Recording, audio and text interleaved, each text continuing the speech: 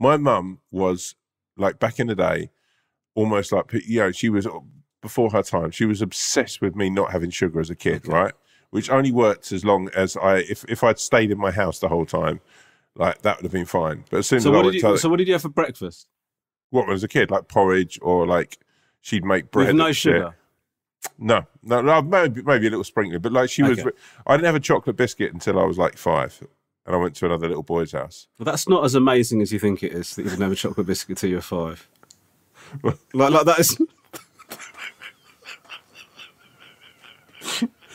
You said that like somebody losing their virginity at 53.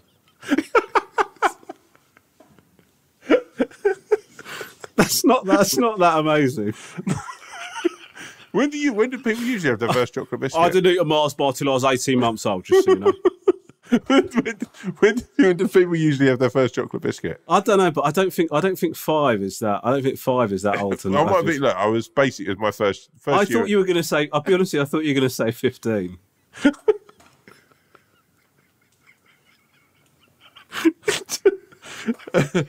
It's started to give me a little bit of an understanding of what you think is abstinence.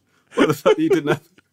I'd love to see just fucking on a chat show, just crying. No, yeah, wasn't going to have my first chocolate biscuit till I was 5 years old.